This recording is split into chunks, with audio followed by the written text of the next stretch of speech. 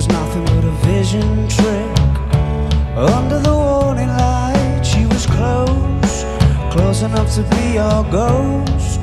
But my chances turned to toast when I asked her if I could call her your name.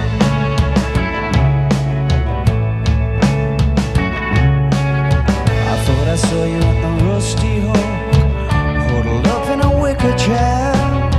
I wandered over for a closer look and kissed whoever was sitting there. She was close and she held me very tightly, till I asked awfully politely, please, can I call you her name? And I elongated my lift home.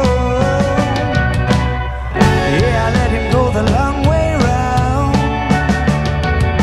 I smelled his scent on the seatbelt and kept my shortcuts to myself.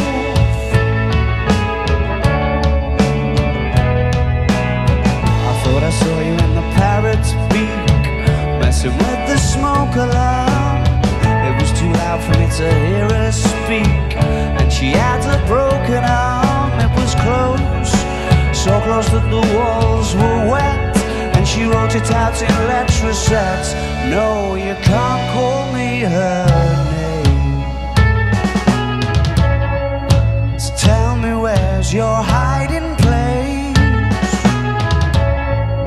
I'm worried I'll forget your face, and I've asked everyone. I'm beginning to think I imagined you all along. I elongated my lift home. Yeah, I let him go the long way round. I smelled your scent on the seatbelt and kept my shortcuts to myself.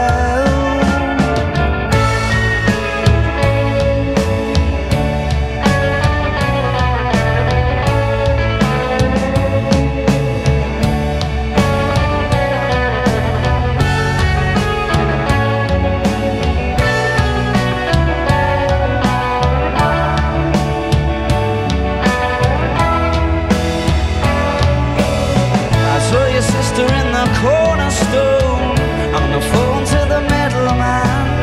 And when I saw that she was on her own, I knew that she'd understand. She was close, where you couldn't get much closer.